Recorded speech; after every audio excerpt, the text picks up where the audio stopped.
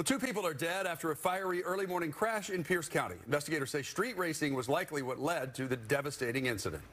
It happened on Canyon Road near Frederickson around midnight. Fox 13's AJ Janeville went to the scene where the witnesses reported the car speeding possibly upwards of 130 miles per hour.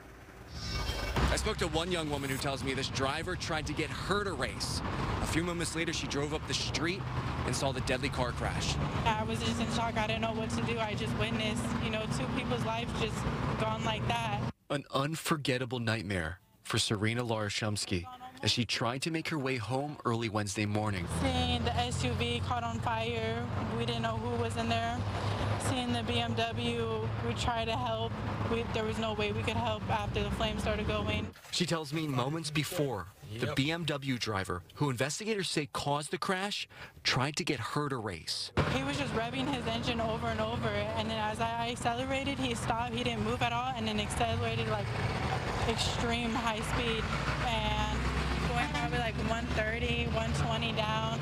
I seen him starting to lose control a little bit, and I was like, something's bad's gonna happen. 2 people killed due to speeding. Sergeant Darren Moss tells me it's the deadliest factor on Pierce County roads. That's not how it used to be. It used to be DUI was #1 and speed was at the bottom, and it's just reversed. Moss says this is the 3rd deadly crash on Canyon Road just this year, and the 9th deadly crash for the entire county. Tragically, it's only continuing a morbid trend. Numbers I obtained show Pierce County has seen deadly crashes jump since 2020. Moss tells me a new law gives deputies an edge to go after dangerous street racers on county roads.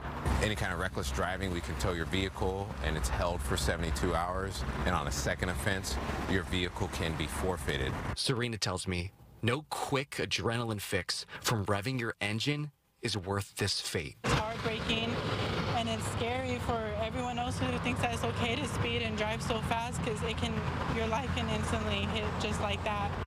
Investigators have not released any information on the identities of the 2 victims.